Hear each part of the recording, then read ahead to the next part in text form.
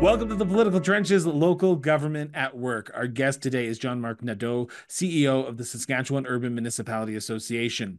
Now, at the turn of the century, the local city, town, and village governments of Saskatchewan believed it was necessary to have an organization, through which they could, on a collective basis, express their needs and desires for legislative and financial services to the provincial government. Now, in 1906, the Union of Saskatchewan Municipalities, the name would later change to SUMA, held their first convention. Since then, SUMA has been the collective voice for Saskatchewan municipalities, representing the interest of municipal governments on policy and programs matters within the provincial jurisdiction.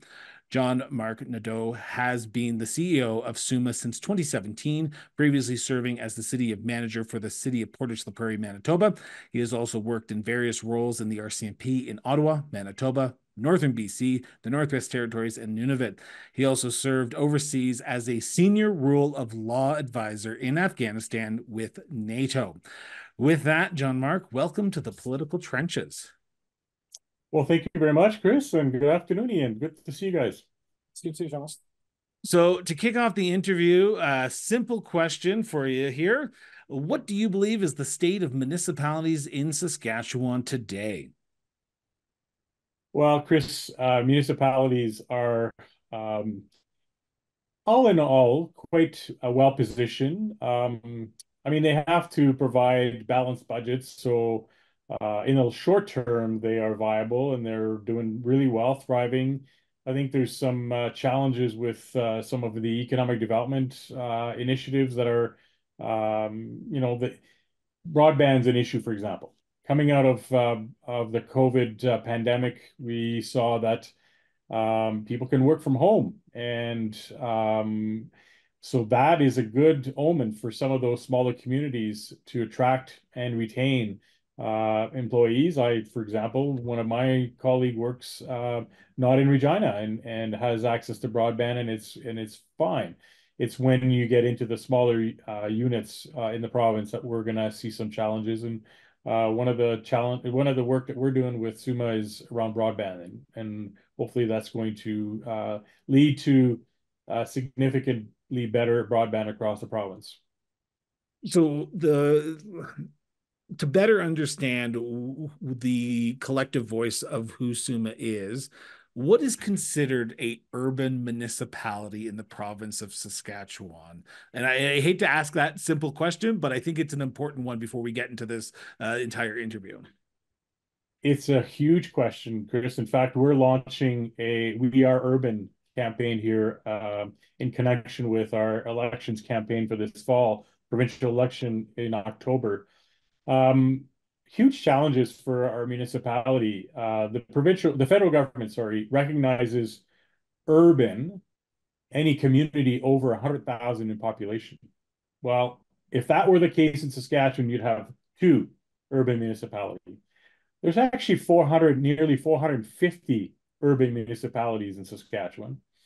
So if I could put it in very simple term, every time there's a few, more than a couple houses located together, because we do have villages with 20 people in them that are urban.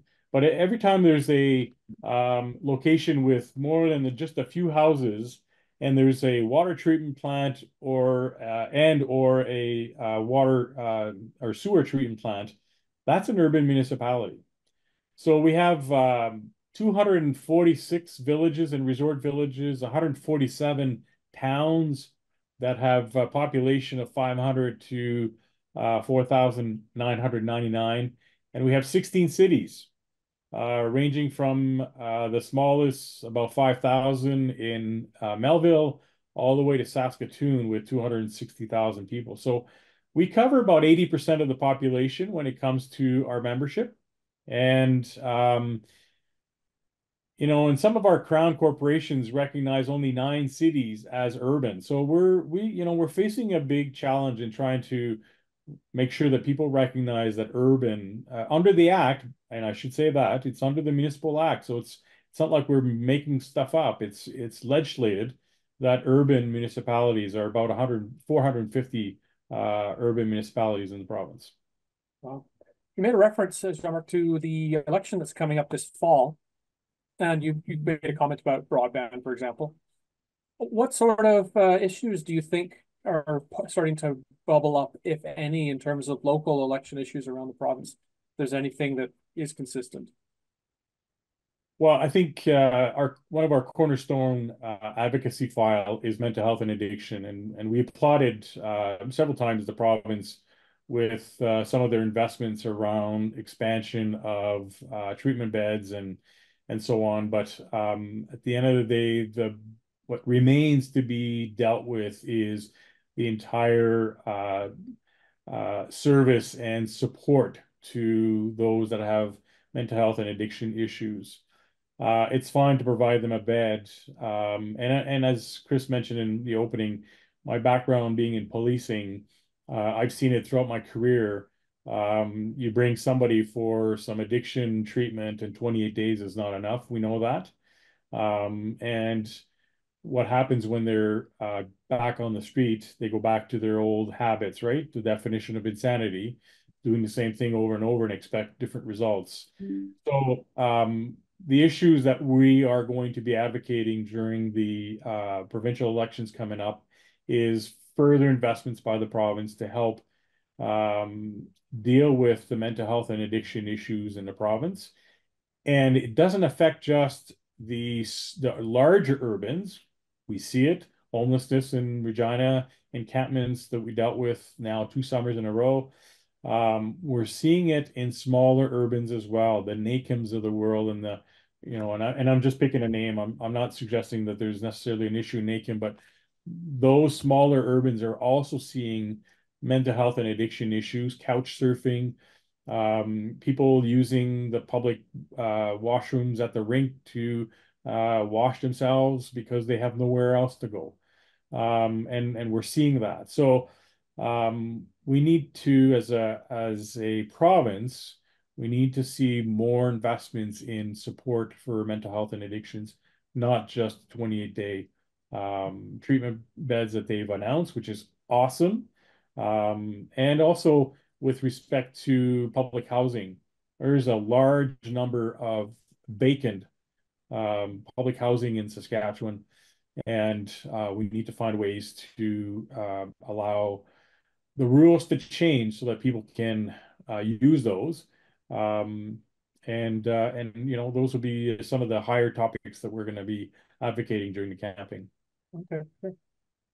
We watched the BC elections. I guess it would be last year, maybe even the year before, and I remember them saying they had something like 40% turnover in their local elected officials, mayors and councillors and whatnot. How do you attract people? And so Saskatchewan is going to face people who are choosing not to rerun for their local councils this fall, potentially. How do you attract people to be part of local governments in Saskatchewan, to run for those elected offices? Yeah, that's a good question because in Saskatchewan, we notoriously have a low turnover. And in fact, we have a low participation rate in the elections. I think, you know, I think we need to address some of the issues around social media. I know a lot of people that I've spoken with suggesting, hey, you should run for your local council sort of thing. They said, wow, I can't be bothered with all the trolls and the bullying that's happening on social media and whatnot.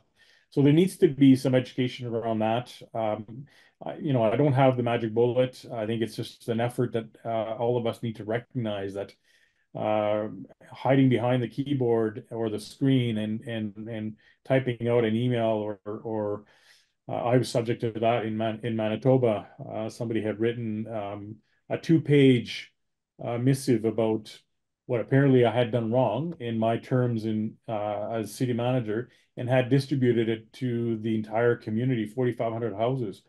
That's insane. And that happens more often than not. We at SUMA do a lot with education and training for our elected officials and to an extent our administrators in partnership with UMass, not to take over by what they're doing, of course, but and so ensuring that there's good governance is important, and show to the public that there's good governance, so that people, hopefully interested in the future in running for public office. But the bullying right now is just insane, and it needs to be dealt with somehow. Before Chris takes over, you mentioned UMass. Can you tell us what UMass is? UMass is the Urban Municipalities Administrators Association of Saskatchewan. So we work quite closely with UMass. In fact, their president is an ex officio on our board of directors. So we're quite linked to the association, and we do some work together whenever. In fact, we launched last year a training program. It's a 2-year business diploma from the SAS Polytechnique here in Saskatchewan. And the first year, all the students take the same course load. The second year, they specialize. There's 8 different specialization, and one of them is municipal administration. And that was a partnership with UMass that saw the light of this program, and we're quite excited about that. Kind of if you've listened to the show, I like to ask stupid questions, but I'm going to ask a stupid question because I think it's important. 450, hypothetically, municipalities in the province of Saskatchewan. Can you name all of them? Can you literally say that people from every single, and I'm not trying to be rude about that. It's just, that's a lot of diverse voices at the table. And I know your board of governors. I've met with President Golden on numerous occasions. I've sat down with many of your board of directors on our show, the Cross Border Interviews. And it seems like there's a lot of diverse voices at that table, and diverse voices across the province, from all the way from Stony Rapids down to Macon, over to Maple Ridge to Yorkton, across the gambit. How does SUMA advocate for such a diverse population when it comes to 450 voices trying to advocate for their own unique municipal needs? Well, that's a very good question. One that I struggled with when I first started at SUMA.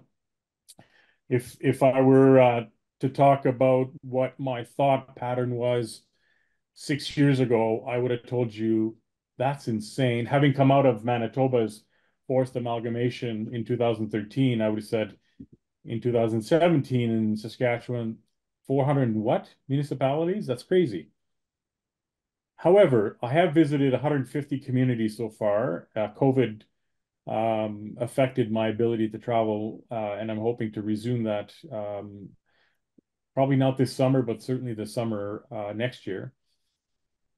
The fact that I was able to sit in those communities, even if it's just an hour, and sit down with the mayor and council or the CAO or both, and speak to them about their issues in their backyard, that was hugely informative for me as my sort of learning about the municipal world in Saskatchewan. Having said that, and you, Chris, you know that because you were at our convention in April, we have just had the membership approve a change of governance at SUMA, a governance that's been in place since 1905, essentially, which was more or less of a regional representation with some peppered with sectoral discussions. We're moving to a caucus-based model where the towns will get together and discuss town-related issues, villages the same, and the cities the same. And we feel that is going to provide us with a much more focused approach to our advocacy and hearing out the different sector issues. And I'm quite frankly quite excited about that. Looking forward to our new governance being in place next year, and we'll do a review in 3 years after that. But I'm quite confident that is going to give us a better ability to hear the concerns and not have the village issue drowned out by the cities, which I can tell you that has never happened in my time. I don't know about the past, but there's this perception out there that villages issues get drowned out by the cities or vice versa. And that I think will resolve that with the new caucus model. So while I was at SUMA, I sat down with some of the mayors and councillors from across the province, and the overarching comments that I heard about the issues that are facing them. We talk about those diverse issues that each municipality is facing, but the one common issue that kept on coming up was infrastructure, infrastructure, infrastructure. And I know you are not only part of SUMA, but you also work alongside FCM, the Federation of Canadian Municipalities, in your role as CEO of SUMA. How does SUMA plan to address the ongoing needs that municipalities face when it comes to infrastructure funding? Because smaller communities can't build a $30 million wastewater treatment facility, even though they may need it. Yeah. Listen, the Baldwin Act of 1849, sorry, 1849 Getting a was history the, lesson here. Getting a history lesson. Come on that down. was this that was the start of the property tax system. Fast forward, what, almost 180 years, we're still dealing with the same system. But now we're dealing with municipalities dealing with road infrastructure, underground infrastructure, libraries, public safety, both on the police and the fire. And they're still dealing with the same revenue stream as 1849. Yes, we're very fortunate in Saskatchewan. We have the municipal revenue sharing, which in this year provided to our municipalities $340 million that will be divided by basically on a per capita basis. But we're also going to be paying, and not to become political here, but we're also going to be paying the carbon tax, and we're also paying PST on labor for construction. Which will, so, we've argued that with the province and saying, well, you should, because we didn't used to pay PST on labor construction. Now we do. They say, well, you're getting it back on the revenue sharing. Well, actually, we're only getting 12.5% back of any PST dollars on labor that we pay. So no, we're not being kept whole. And so at the end of the day, we need to sit down with arguably the province, but I would say the feds need to be part of that conversation. And we need to talk about how do we sustain the municipalities. Property taxes is not enough anymore. And, there's only one taxpayer. So how are we going to do that? And we had invited a renowned expert in municipal financing at our convention, Dr. Eden Slack. And we're going to continue having some conversation with the good doctor because municipalities, as you said, are managing 60% of the infrastructure in the country, in the province as well, yet collect about 9 or 10% of all the taxes. So there's a huge gap to be closed, and we got to somehow close that gap moving forward. Before I throw it over to Ian for a second, I should just mention this, that before I went to the SUMA convention, I was at the Association of Manitoba Municipalities convention in Brandon, Manitoba, and I can tell you that revenue sharing that SUMA has, the Saskatchewan municipalities has with the province, is an envy for a lot of provincial jurisdictions. So while you may have some challenges, a lot of municipalities are looking at you and wondering how can they get the same thing. Ian, over to you. Oh, absolutely. And before I go to Ian, I was actually invited by the Union of Municipalities of New Brunswick just before our convention in April, and provided our experience with that, because they're also looking at that. I mean, Quebec is the only jurisdiction other than Saskatchewan that has some kind of a model like that. You're absolutely right. We are the envy. But having said that, there's still huge gaps to be closed. Yeah. I'll go with something structural as well. That because this podcast or webcast or however you're listening to it goes coast to coast and a bit more broadly than that, there are some things that are unique about how local government structures and how things operate in local government in Saskatchewan. you want to point, can you point some of those out for people who may not be familiar with how things work in Saskatchewan? Well, we have three municipal act, if you will, in Saskatchewan. The cities, 16 of them, fall under one Cities Act. The bulk of the municipalities, both the rural municipalities as well as the smaller urbans, fall under what we call the Municipal Act of 2010. And then the northern municipalities fall under their own Northern Act. By and large, all the acts are fairly similar. Although the cities have greater flexibility when it comes to property tax and assessment. Speaking of assessment, we have in Saskatchewan a association that's responsible for providing property assessment to most of the municipalities. The Saskatchewan Assessment Management Agency, they provide assessment to most municipalities. The larger ones, Saskatoon, Regina, etc., have their own departments, but otherwise they rely on SUMA to provide the assessment. That's different from some of the other jurisdictions. And again, go back to the number of municipalities. We have 1.2 million population in Saskatchewan, 775 municipalities. Go figure. There's a lot of governance. Having said that, I went into this job with, again, oh my God, there's a lot of governance. But now that I have been here for some time and have done a lot of, quite a bit of research and literature review around amalgamation, what's good, what's bad, bigger is not always better. And I think it needs to be, if there's going to be any rationalization of the sector, it's got to be done with the local perspective in mind, not just a forced amalgamation like Manitoba in 2013. Right. Or New Brunswick last year. Yeah, that's right. Yep. Or Quebec in 2002, or Ontario in the late 90s. I think the interesting approach to British Columbia was interesting under Premier Campbell.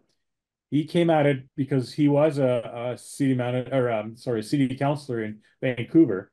Came at it from let's reinforce the act rather than try to dictate how the sector would be structured. So he took a different approach to it. With so many municipalities, then I'll just kind of follow this and think about. I suspect you have more municipalities per capita than any other province. How does that affect the viability of a lot of those probably very small municipalities? I have what I don't have. The province has villages that have 20 people in them. So if you got a family of 5 or 6, boy, that affects your property revenue, property tax revenue. Yeah, I mean, there's 4,400 elected officials in the province. That's huge. They're not going to make, they don't retire on their salary, unlike the federal government when they retire after 6 years. So they don't, they're not in there to make money. They're there to help their communities. And if there's a pothole, you don't call the premier of the province, you call the mayor of the town or the village. So there's, they're paid part-time or for attending meetings here and there, but they're on call, basically 24/7. So yeah, it's a huge commitment. But again, bigger is not always better. And I'm not sure that forcing any sort of amalgamation or rationalizing the sector would make a ton of sense because there's such a vast territory to cover, and the towns and villages are not close by to, the borders are not contiguous. So, yeah, there's some huge challenges with that. So my final question for you then is, you've been involved with SUMA for 6 or 7 years, if my math is right. What are the biggest changes you've seen during your time there? Well, internally, we've done a lot of modernization of the organization. We've implemented remote work policy following the pandemic. We've implemented modified work weeks, so following some more modern ways of managing the workplace. In the sector itself, I think our governance structure, our new governance structure, is going to be helpful in hearing the membership's voice better and focus our efforts better. I think the sector itself, I mean, it's continuing to operate, fairly succinct way. Again, budgets need to be balanced, and we have some issues, I think, on governance side in some of the municipalities. So we need to deal with the education and training of the new councillors. We're coming into a municipal election this fall in November. So next year, my colleagues and I will be busy with helping set up some training and some mentoring. So I think there's some progress for sure. I think the biggest issue for us, for the sector, and not just in Saskatchewan, is again revenue, making the revenue stream more sustainable moving forward. Maybe at least having a review of what is it that a municipal body government should be responsible for. Is it responsible for social issues like we see in Ontario, and that we're starting to see in Saskatchewan? Is it responsible for public safety? Because really, policing is a provincial jurisdiction. It's not a municipal one. So should we change that? Those are all very important questions that need to be thought through. So I'm going to jump in for a few last questions here before we wrap up. And the first one is, I want to harken back to an old story that Ian and I talked about in our last episode around Yukon. And Saskatchewan municipalities are becoming more innovative with the issues that they're dealing with. And there's one municipality in particularly, and I asked Ian last time if he could point to Love on a map, and he couldn't until after the story. But Love Saskatchewan is kind of putting itself on the map by becoming a tourist destination for lovers. Do you find that more and more Saskatchewan, smaller towns, smaller urban municipalities are becoming more innovative with the challenges that they face around that financial revenue stream that they aren't being able to access because they're dealing with an outdated program? Yeah, absolutely. I mean, you've got Lumsden, for example, with innovation around electricity generation. They have an interesting program going there. You've got other municipalities with more tourists. We were in Waka last year or 2 years ago, and saw and experienced their train and a distillery setup shop in Waka, and boy, that was really good. Not whiskey, but anyway, very good liquor. Vodka, sorry, that was the word. So absolutely, they need to diversify. I think we need to continue helping them along that line, and that's a strong partnership that SUMA and CEDA, the Saskatchewan Economic Development Alliance, work together. In fact, I'll be in Saskatoon on Wednesday to meet with my colleague at CEDA and see how we can continue developing some programs in advance of the next election and post-election. So absolutely, municipalities are becoming more and more cutting edge. But again, is that enough? I don't think it is. And I go back to the conversation around sustainability of the revenue streams. It's great that they're innovative, but there's more that needs to be done. So my final question, and our final question in this segment, is SUMA has a big year ahead of itself. You're rolling out the We Are Urban campaign. You have a provincial election on the horizon. You have a municipal election on the horizon. You also have your governance changes that you have to get in place before next April when you meet in Saskatoon for the 2025 convention. That seems like a tall order. Is SUMA up for the task of trying to make sure that everything runs smoothly here? And I'm not trying to be rude here, but the question is just, it seems like it's a very tall order for an organization that represents so many diverse voices to undertake in a year's time. And it's our 120th anniversary next year. So we're preparing for that as well. Listen, I have a team. I work with a team that extremely effective and efficient. They are motivated. We're all motivated to serving the members.